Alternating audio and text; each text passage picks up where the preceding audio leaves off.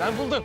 Bak bir tane adam dünyayı 6 ayda dolaşıp bir tane video çekir. Kıza ne kadar onu sevdiğini anlatır. Her milletten bir tane de adam yakalar, ona 2 çift laf ettirir.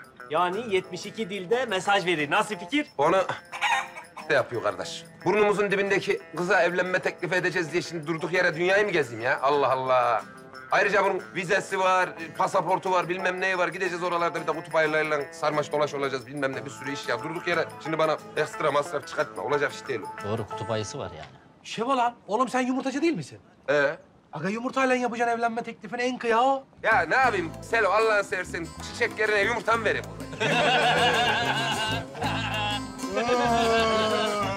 At ağzı kamiller. Oğlum lafın dinleyip başını dinlemeden kep gülmeyin lan. Kardeşim, sen her sabah evinden çıkıp inip kümesten yumurtalarını almıyor musun? Oğlum bir sabah Esin'e diyeceksin ki...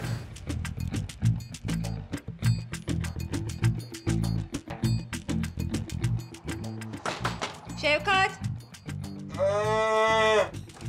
Şevkat. Gel. Aa ne oldu ya? Yanıyorum Esin, gel.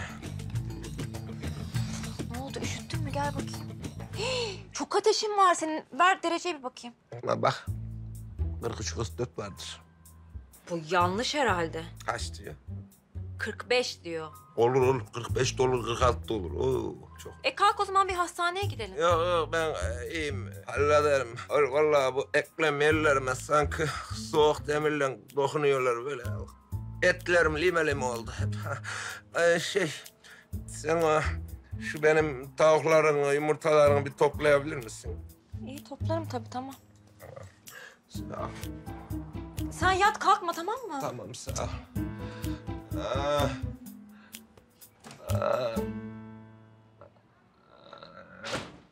Şükür 45'e gelmiş bu da. Ölüm.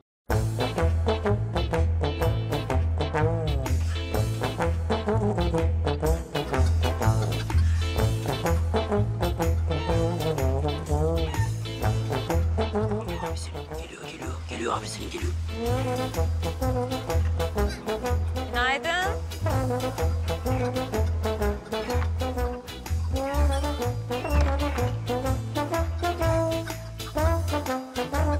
Bu ne ya? Şifre mi koymuş yumurtalara bu? Esin benimle evlenir misin?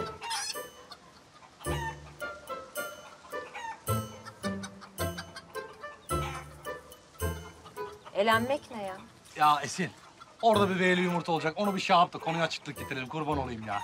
Yok ya, benimle evlenir misin olur mu? Benimle evlenir misin olacaktı. Orada bir V harfli yumurta olacaktı. Bak bakayım. Ha burada. Tavuklar herhalde düşürüp kırmış. Yok, o şekilde yani. Lan Selo, ben senin vereceğin fikrinde... Bir de fikri sen bulmadan Selami'den mi aldın? Çok kötü fikir. İnsan kendi bulur be. Bir dakika, bir şey sorabilir miyim acaba? Ne varmış benim fikrimde? Bak minik kalbimi kırıyorsun Esin. Olmaz, sevmedim bunu. Ben eledim bu teklifi. Eleme ne olur. Bakın gidiş yolundan puan ver, gidiş yolu iyi. Ya da ne bileyim kanaat ver. Ya herkes teklif ediyor, bir beni görüyorsunuz hocam. İlk hakkın yandı. Eledim.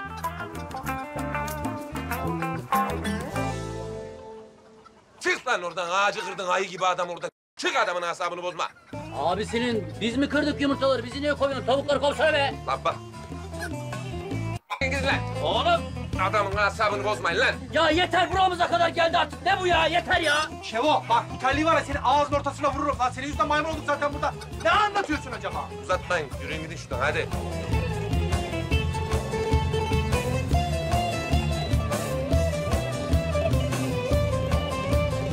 Esin bakıyor musun? Evet ya. Şevkat'e bak sen. Şevkat'e bak sen ya. Teşekkür ederim. Teşekkürler. Afiyet olsun. Ya acaba ben o yumurtaları saklasam mı, ne yapsam? Ay yok canım, daha neler. Ay inanmıyorum ama gerçekten de yani. Yumurtaların üzerine yazmışlar. Dahi yani.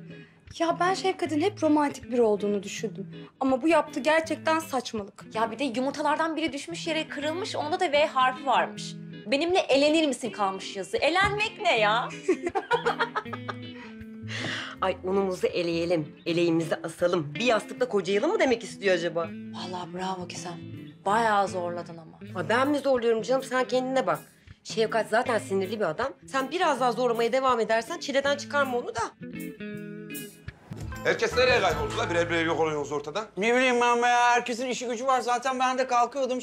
Vallahi İsmail şimdi vanayı, geliri gideri, vanayı şartları hepsi karıştı. Git. Amma sıktım be ya, omuz başıma. Ne oluyor ya? Ne oluyor? Sağlıklı bir fikir bulmadan buradan bir yere ayrılmak yok. Saatim de yok, süren başladı. Yalnız ben aşırı stres altında bir fikir bulurdum ama şu an gerçekten bulamıyorum. Tamam. Demek ki stresin dozu yeter demiş. Bak şimdi yavaş yavaş dimağım açılmaya başladı. Şey olabilir. Amokachi gagasıyla böyle gıt gelip o yüzüğü Esin'in eline bırakır. Sen de o sırada evlenme teklifi falan edersin be ya yani. Oho. Mantıklı gibi. Fakat amokachi getirebilir mi ki la yüzü? Vallahi getirse çok güzel olur be. Yemin ederim o evlenme teklifini bana etsen ben bile kabul ederim. O kadar yani. Salak konuşma ya. Ne yapacağız onu söylesen. Şöyle olacak.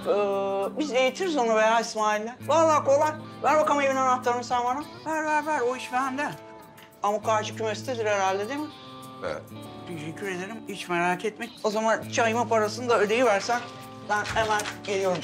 Halledeceğim onu. Al bakalım. Ya çok da mantıksız değil mi? Vallahi bilmirəm. Yalnız 5 tane çayı vardı. Bana ne la? Allah, laf. Hesabına yaz. Hadi kolay gelsin. Tut bakalım telefon çalıyor. Vallahi Şevkat. Açmasam mı acaba açsam mı? Açsam mı açmasam mı açtım. Alo ne haber be bakalım? Alo Cuma. Ne yaptın? Nasıl gidiyor amokachi'nin eğitimi? Kıvırıyor mu işi? Ne demek kıvırır mı? Kıvırması olur mu? Hatta dansöz gibi kıvırıyor. Vallahi billahi gagasını böyle 3 top attırıyor kafayla böyle hop diye parmağını geçirtiyor. Şaka. Daha o raddeye gelmedik ama iyi gidiyoruz. Fena değiliz yani. Ha bana bak. Oğlum o yüzüğe bir şey olmasın sakın ha. Bak rahmetli annemden kaldı o yüzük ona göre. Ay canınızın vallahi annesinin yüzüğüymüş öyle mi? Ne olacak yüzük? Yüzük bizde be ya. Yüzüğe ne olabilir? En fazla ya, parmağa girer, parmaktan çıkar. Yani başka ne olabilir ki yüzüğe? Hiç öyle. Şimdi yani sen o şey yapma. Olur mu? Niye kaybedelim? Sen ne yap biliyor musun şu anda Şevkat? Sen şu an gözlerini kapat. Beşiktaş'ın Avrupa Kupası'nı kaldırdığını düşün. 3 maç üst üste de kazandınız ya. Vallahi umudumuz var yani. İnşallah olur. İnşallah. Oğlum sen hiç Beşiktaş'la ilgili böyle şeyler söylemezdin. Yani şimdi başlattırma Şampiyonlar Ligi kupasından falan. O yüzük hepsinden önemli onlar. Bana bak. Eğer yüzüğü falan yuttuysa vallahi bak kendi gelirim o koca kupayı sana bir şekilde bir yerinden yuttururum ona göre ha. Yok be ya, öyle şey olur mu? Hiç merak etme, yani her şey kontrol altında. Bak amokachi'nin teri soğumasın. Biz hemen devam edelim çalışmaları, tamam mı? Show must go home. Hadi görüşürüz bakalım. Yemin ediyorum bittik biz be ya. Ne diyor? Anasının yadigar yüzüymüş, bir tane bile yokmuş oğlum ondan. Ne yapacağız? Aç ağzını. Sus! Sen en suçlusun, en güçlü. Isırdı. Köpek mi lan bu? Gagalar. Isırır mı hayvan bakalım? Aç. Bakalım. Ay ne yapacağız? Ters çevir bakalım. Bir şey yapalım bu hayvanı. Gel bakalım. Allah'ını seversen. Ters çevir. Hadi amokachi. Hadi çıkar oğlum. Hadi çıkar. Çıkar amokachi. Ay ne yapacağız? Gıdıklayalım. Gıdıkla. Omuzlar güler mi ya? Allah'ını seversen. Olmuyor. Gülmüyor. Yemin ederim geberteceğim. İsmail geberteceğim seni. Allah belanı versin, kaçırdın hayvanı be ya. Nasıl yapacağız? Nasıl ağlayacağız bu işi? Müsil yapalım. Yemin ederim içerelim müsili. Ondan sonra ararız biz yüzüğü, tamam mı? İsmail hemen git eczaden müsil al. Hadi bakalım hadi. İşe yarar mı dersin? Artık yararsa yarar, yaramazsa sana içtireceğim hepsini. Hepsini sana içireceğim onları. Kaçı. Gel oğlum gel. Amokachi gel. Gel bir şey yapmayacağız be oğlum. Yuttuysan çıkar hadi. Miço, dükkan sana emanet oğlum. Ben bir eve kadar gidip geliyorum. Cuma bir işler çeviriyor yine. Tamam usta sen hiç merak etme. Gözüm gibi bakarım dükkana. Yarım saatte parayı kırar balyaya atarım önüne. Çayın kalmış ben içeyim. Allah! Usta Allah yüzümüze güldü. Ne oldu lan? Allah yüzümüze güldü usta bak. Ne oldu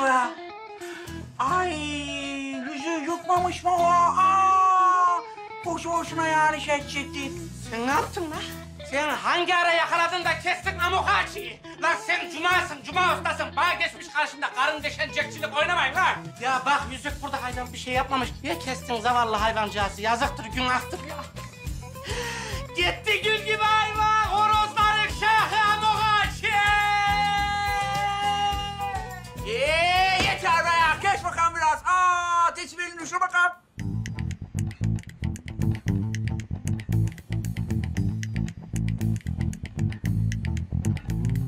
Lan yoksa siz benim amok ağaçımı mı kestiniz?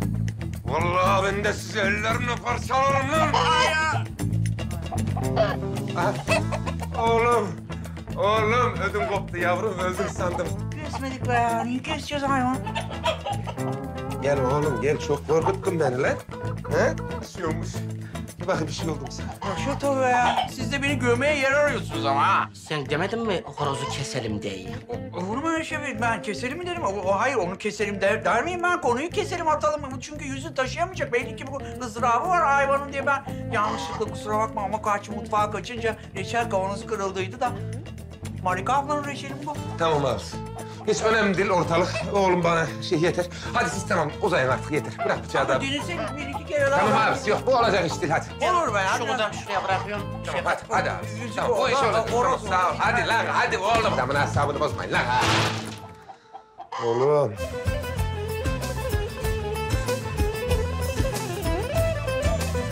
Vallahi altın golü attık. Atamadık. Esin var ya direktman eleyecek beni. Yani Şevkat, yani herkes eminim fikrini söylemiştir. Geçi ben yoktum tabii ama... Evet. Herkes fikrini söyledi. Sorun da bu zaten. Herkes her aklına geleni söyledi. Hiçbir düşünmek, mantık arıyor. Yok hiç onlar yok. Vallahi bence en güzeli teklifi havada yapmak. Yani paraşüt olur, bambi jumping olur. Ha yok.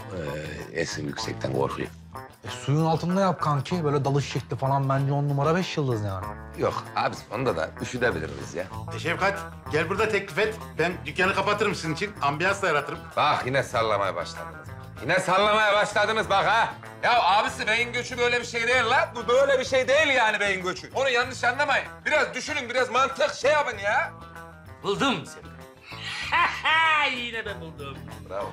Hiç şaşırmadım. Çok merak ediyorum. Ne buldun? Şevkat, bu iş duygu işidir. Duygularına oynayacaksın.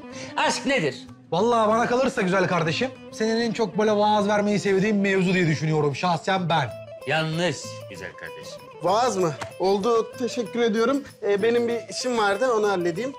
Silahlı. Ödül vereceksansa ben cevabı bilirim. Söyleyeyim mi? Asla. Ah Teğmen.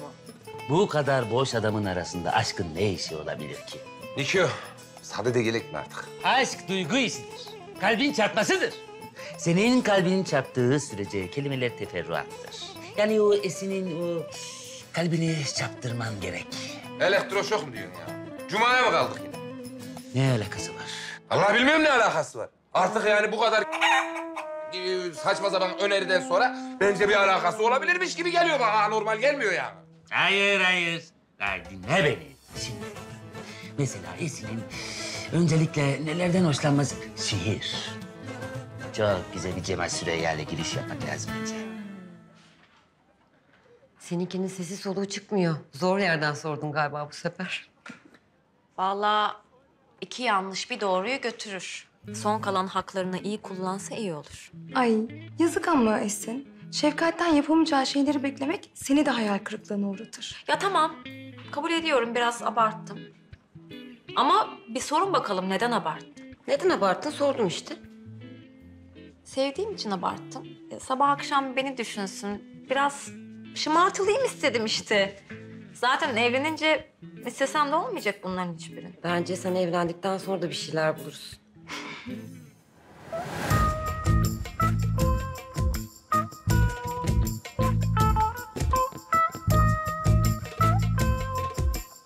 Esin.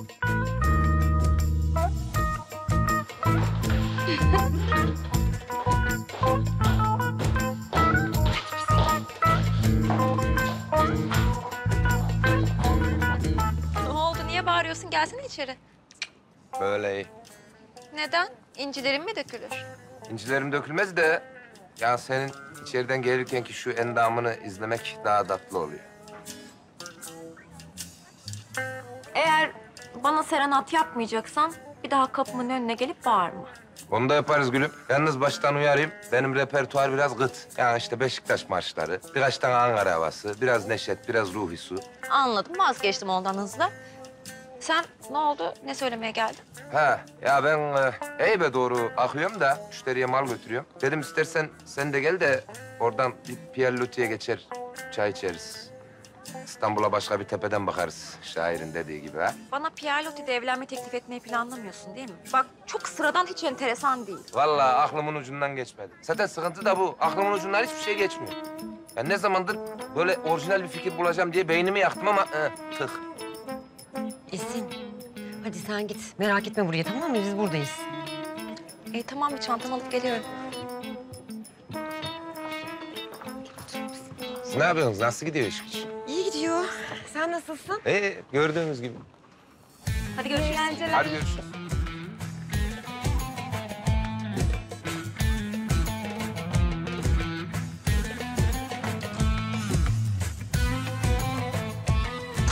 Dikkat sende. Selamünaleyküm. Selami, bakıyorum da sende baya bir sanat aşkı oluştu. Yoksa dedikodu aşkı mı desek? Bu kadar belli oluyor mu ya? İşte. Dökül bakalım. Neler oluyor? Evlenme teklif edecek işte. Ay onu biliyoruz. Konu başlığımız o zaten. Yani nasıl edecek? Buldu mu enteresan bir şeyler? Sen onu söyle. Bak hakkını güzel kullansın, güzel akıllar verseydiniz. Yani gideri var gibi inceden. Ya Şevkat, aslında çok iyi oldu çıktığımız. Değil mi? Ya tedbirli mekanda ferahlık vardır zaten. Ya bir de oranın çayı daha bir güzel geliyor bana ya. Artık havasından mı suyundan mı bilmiyorum da. Ne güzel, böyle kuş sesleri falan da vardır şimdi. Ya sakinliği özledim ben. Ben de seni özledim. Her gün görüyorsun ya. Ya ona görmek mi denir Esin? Ya şöyle bir rahat kafayla böyle doyasıya gözlerine bakmak istiyorum ama her baktığımda da bu evlilik teklifi geliyor aklıma ya. Tamam işte, bir an önce güzel bir evlilik teklifi bul da sen de rahatla, ben de rahatlayayım.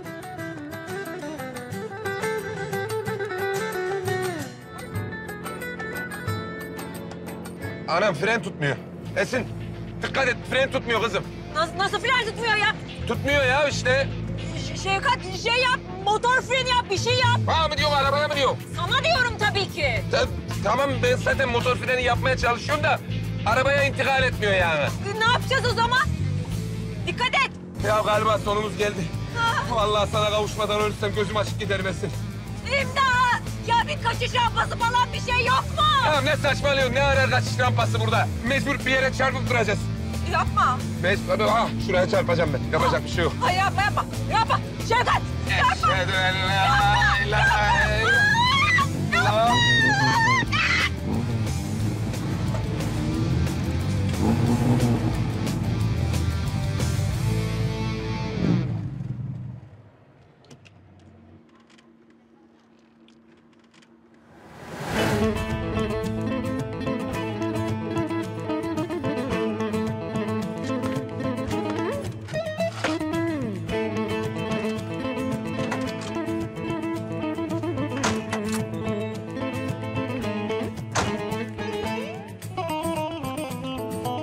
Nasıl?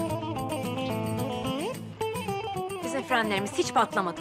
Değil mi? Numaraydı onlar hep. Numaraydı tabii kızım. Bunun freni patlar mı bu kara kartalı ya? Ben ta yeni bakımdan getirdim bunu ya. Sen manyak mısın ya? Bu ne biçim bir evlenme teklifi? Bu ne tehlikeli bir şey. Aklım çıktı benim.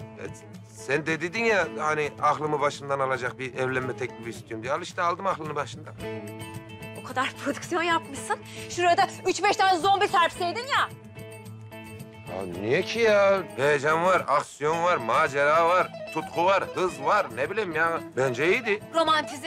Ben senden romantik bir teklif istedim. Ya, romantizm olarak hani... Bence ne bileyim bak orada kalp figürleri falan. Ne bileyim ya... Daha iyisini de yapamam gibi geliyor herhalde. Yapsan iyi olur. İkinci teklifin de yandı. Geriye kaldı bir. Ya Allah'ım nasıl iştir ya? Ya Beşiktaş 3'te 3 yapıyor, ben 2'de 0 ya. Bu nedir ya? Beşiktaş deme bir demine bak. Aklım çıktı diyorum. Korktum diyorum. Hala Beşiktaş diyorsun. Şevkat.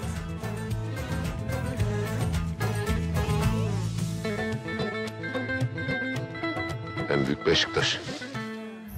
Kaza yapacağız sandım ya. Ödüm koptu. Nasıl yani? Fren patlamış gibi mi yaptı?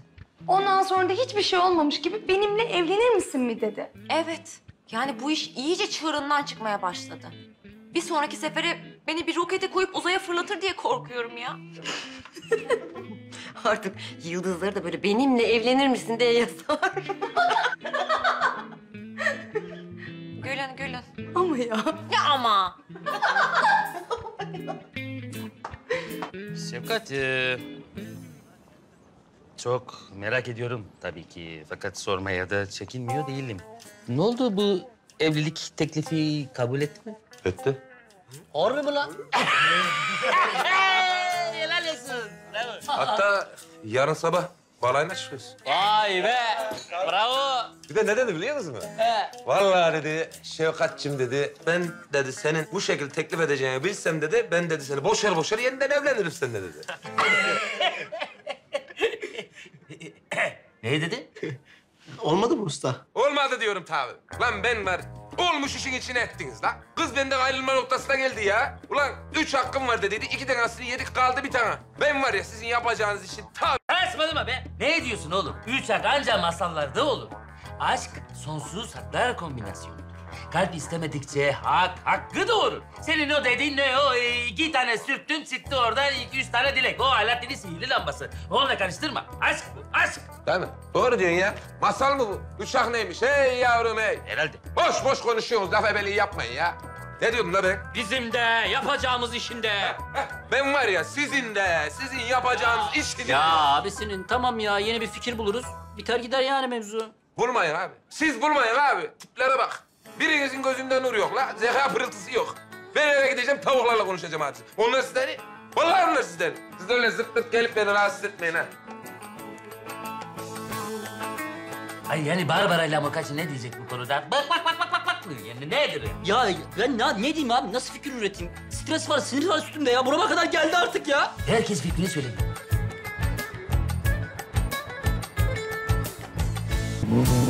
Oğlum ötede oynayın lan.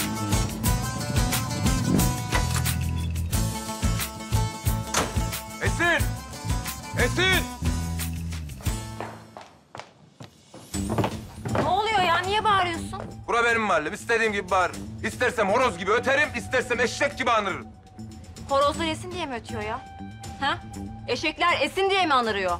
Vallahi benim çektiğim şu çileyi çeksinler, bak bakalım o zaman nasıl bağırıyorlarmış. Ay hiç bana duygusal travmadayım falan yapma. Ben o travmanın zirvesini yaşadım. Sana şöyle güzel, yaratıcı bir evlilik teklifin var mı? Onu söyle. Başlatma teklifinden.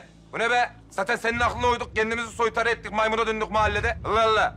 Senin gönlünü mü yapıyoruz, safari mi yapıyoruz? Hale bak. Teklif yok. Gideceğiz adam gibi, oturacağız dükkan masasına, atacaksın imzayı, bitecek gidecek. Ha, sen öyle söyledin diye ben de seninle hemen evleneceğim ya. Evleneceksin tabii. Ben seni o düğünden Okey'e 4. olarak kaçırmadım kızım. Allah Allah. Zaten yapacağımı da fazlasıyla yaptım bugüne kadar ben senin için. Bundan sonra romantizm yok. Bundan sonra cinnet var, bitti. Ne oluyor burada Şevkat? Ya Cevdet amca, senin bu kızın var ya, sürekli işi rampaya sürüp duruyor ya. Ne zamandır mahallede takla atıp duruyoruz. Şebek ettik kendimizi ya.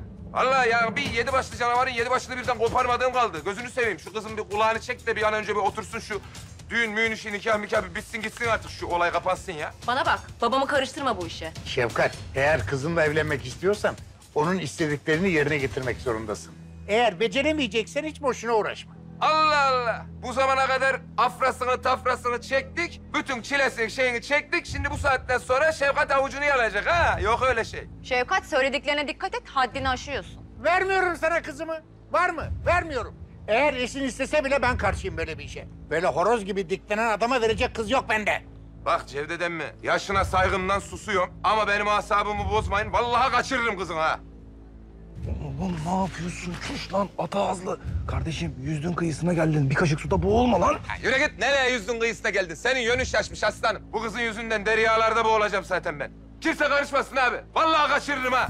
Karşıma çıkanı da engel olmaya çalışanı da vallahi silindir gibi ezer geçerim o kadar. Görürüz bakalım nasıl eziyorsun. Adam kaçırmak öyle kolay değil. Çek git bu mahalleden. Dükkandan da evden de çık. Hadi defol buradan. Bu iş daha burada bitmedi yalnız. Siz beni çok yanlış tanımışsınız. Şevkat'i delirtirseniz var ya bu işin sonu dağda biter dağda. Sen niye böyle yaptın? Eyvah eyvah. Adam çıldırdı. Ya tamam Şevkat'i sinirli görüyoruz ama ilk defa bu kadar sinirli görüyorum. Baskıya dayanamadı, patladı. Aman baskı altında olmasa ne olur ki? Çok aklı başında sanki. Her zamanki hali hep böyle yani.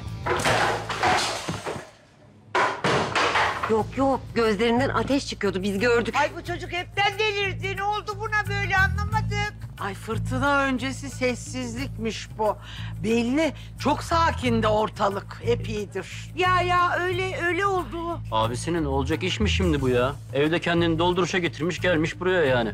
Ama çocuk haklı. Yani bu iş uzadı. Acaba son verdiğimiz fikir mi kötü müydü? Lan ne alakası var ata ağızlı fikri Şevkat becerememiş baksana. Peki ne yapacaklar şimdi? Yani su akacak yolunu bulacak. O değil Laga, Cevdet Bey amca fena res çekti. Bu sefer Şevon'un işi zor. Polisi arıyorum şimdi. Polis mi? Babacığım gerek yok polise falan. O şey yapamaz, cesaret edemez o kadarına. Ay yapmayın Cevdet Beyciğim, yapmayın.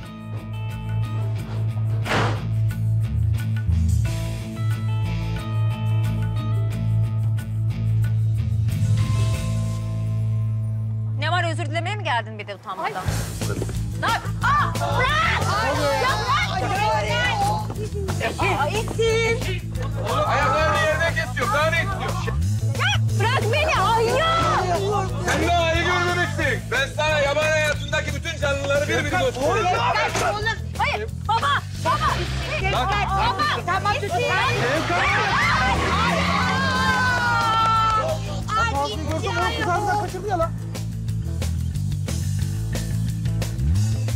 Nereye gidiyoruz ya? İstemiyorum ben gelmek. İndirir misin beni? Kız. Ama sen görürsün. Polisi aramıştır babam. Bulacaklar seni. Kaçırıyorsun şu an beni ya. İmdat! Bağırma. Bulamazlar bizi. Ya indir! Ya zorlama, istemiyorum. İstemiyorum.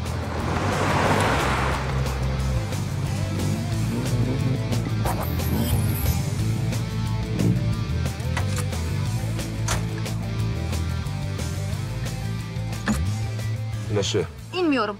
Ben geri döneceğim. Sen de ne yaparsan yap. İn dedim. Ne yapıyorsun ya? Sen ne yaparsan yap demedim mi? Hadi buyur. Ya ne işimiz var bizim burada? Neresi burası? Biraz hava değişimi iyi gelir belki.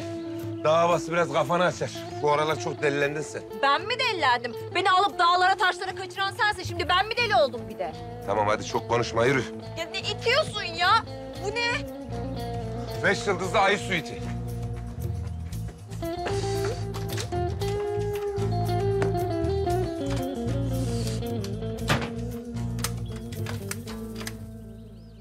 Sana biraz konforsuz gelebilir ama kış uykusundan yeni uyanan bir ayı için saray gibi bir yer işte burası bak. Sen tam bir ayı çıktın ya.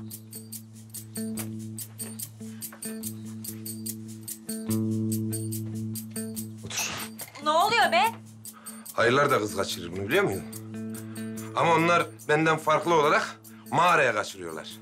Ben seni böyle saray gibi bir yere getirdim. O yüzden bana dua etmen lazım. Sen şimdi burada uslu uslu otur. Ben 5 dakikaya geliyorum. Nereye gidiyorsun? Ayıyım ya ben. Gidip bal toplayacağım. Böylelikle bal ayı olacak. Nasıl romantizm? Ya bırak! Ya bırak!